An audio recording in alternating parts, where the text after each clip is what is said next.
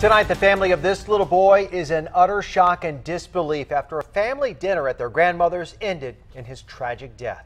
Good evening. I'm Steve Atkinson. And I'm Kimberly Hunt. The boy and his cousins were playing outside when he was hit by a car at the intersection of Melrose Drive and Spire Street in Vista.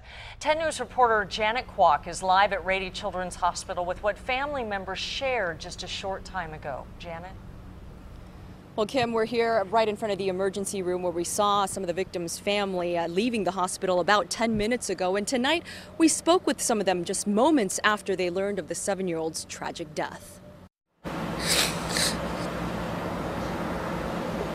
We found Emmanuel Carachure numb from the news he just received from detectives. His cousin, 7-year-old Isaac Carachure, had been hit by a car and killed. My cousin was reaching for a shoe that my other cousin threw.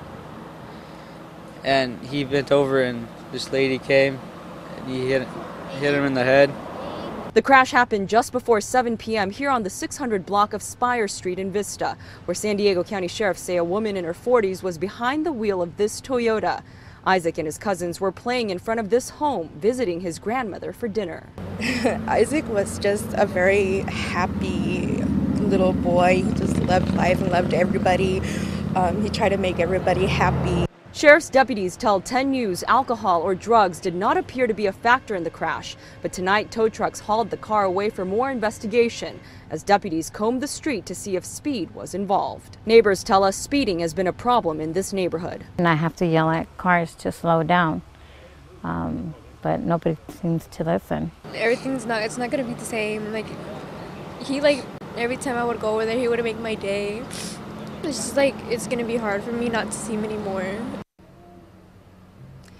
And investigators tell us the driver was questioned but has not been arrested. Of course, we'll be staying on top of this story, and for any late-breaking developments, we'll have that on 10 News this morning starting at 4:30 a.m.